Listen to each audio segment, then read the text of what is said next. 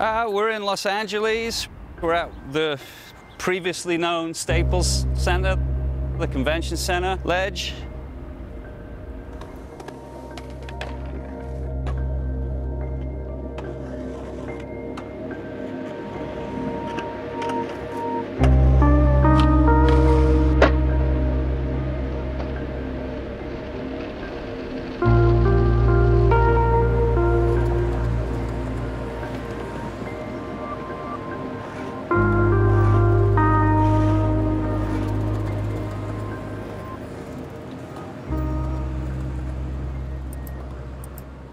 The first time I saw this spot, I remember I was driving along the freeway and there was this big staircase with this huge, massive chunk of concrete down the middle of it. So I saw it and went, skate spot somehow, maybe. None of these buildings were all here. It was just kind of like wasteland, and they were starting to build some of these bigger buildings on this side of downtown. It was kind of messy and not easy to get to. That would have been probably around late '98 or something like that. I came here first, kind of had a look at it alone. The first thing that struck me was, dang, it's kind of tall. Is it even to code? Like, probably not. Back then, like a lot of the rails and big hubbas we were skating weren't like this high to your shoulder to get on, but that's what I was always looking for. I'm like, I've seen the normal ones. Show me something I haven't seen. Push it. At the time, I was just trying to do the biggest of everything I could possibly do. Try and find the spot big enough to handle the frickin' trick. This was my very first Vans ad, doing a 50-50 on this ledge. And when I first started riding for the brand, I remember going to do this and going, this is going to be kind of the ad. I'll try and get a photo today. I'm going to wear a red t-shirt, black pants, like the Vans logo, get all psyched up, put some Made in USA black canvas eras on, which is what I had. I purchased them from the local Vans store myself. I made sure to come Saturday morning. I thought, okay, it'll be kind of quiet. There's not much going on downtown that time. There's always a little bit of intensity when I'm shooting with Dan, because it's the best skate photographer that ever lived. When you call him and you go shoot with him, you better step up. Came with a videographer, Kirk DeAnder, who filmed it across the road, and then Thomas Campbell filmed it from up over in the bushes over there somewhere. And then my friend Luke filmed it from up top too, and that was it, nobody else here. You have to kind of look at it on the day to know whether, yeah, I'm gonna do it. Because you could easily come to a spot like this and go, I'll come back next weekend, or I'll come back in a week or two when I feel a little bit more confident. But I remember coming here going, I gotta do it right now, fuck, because I feel good. So I skated it the very first time I came to skate it. These spots, you always give them a particular look so that we can gauge your speed before you get on. I just remember timing the security guard going around the building. It took 9 minutes, so I knew I'd have 3 goes max, maybe 2 goes every time you go. And I knew that if they came back around while I was in the middle of doing it, or going full speed, or they saw me bailing it, it would be kind of a lot for them to see, like a lot of action.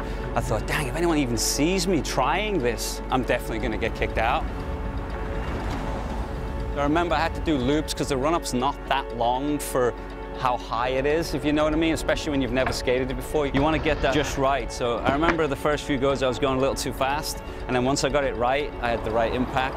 5 to 6 goes, I think, something like that. It wasn't very long, half an hour, 20 minutes. I think I did a 360 flip over in the middle of the road. I wasn't even looking at my board. That was my stoke. It stands out for me because it was one of the first taller ones that I was skating, but it's just another skate spot to me. I skated here in '99, it's now 2023. It looks just the same to me. I still want to skate it, you know.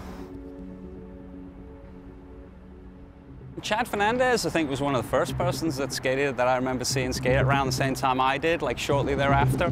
Chad's really an gnarly skateboarder, so it didn't surprise me.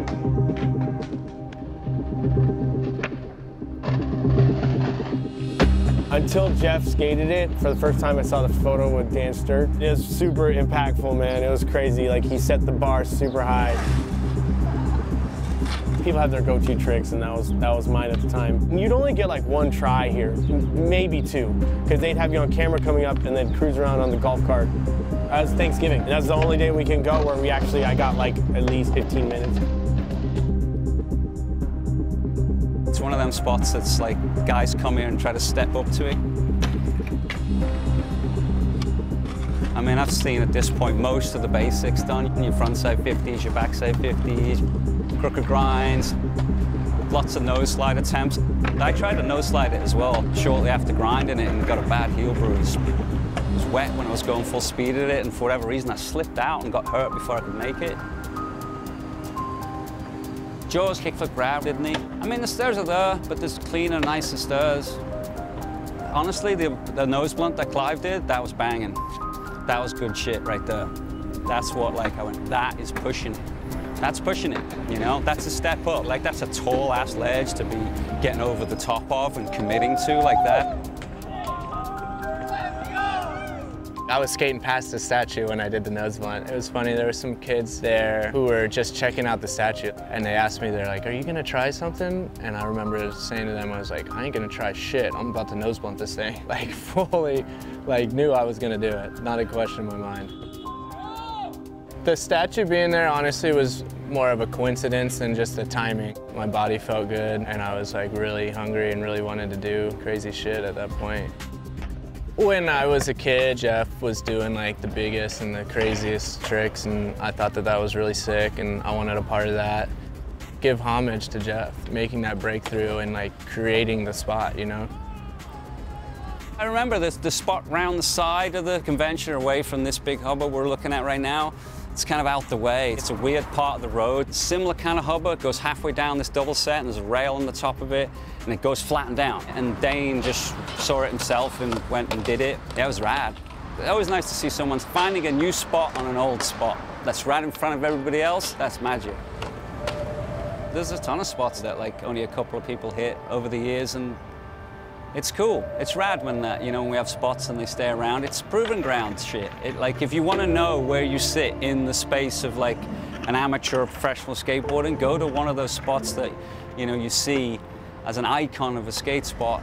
I remember coming to America and going to like Carlsbad Gap and going to, you know, Santa Monica Triple Set and just wanting to know what they look like. What does it look like? How high is it? How far is it? Like, I want to know that. People still skating this like 20-odd years later, and it's a landmark or a spot in LA that people know about.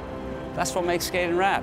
That's cool. If that inspires a kid to step up, come here, looking at it, going, I bet you I could backside lip slide that. That stokes me out.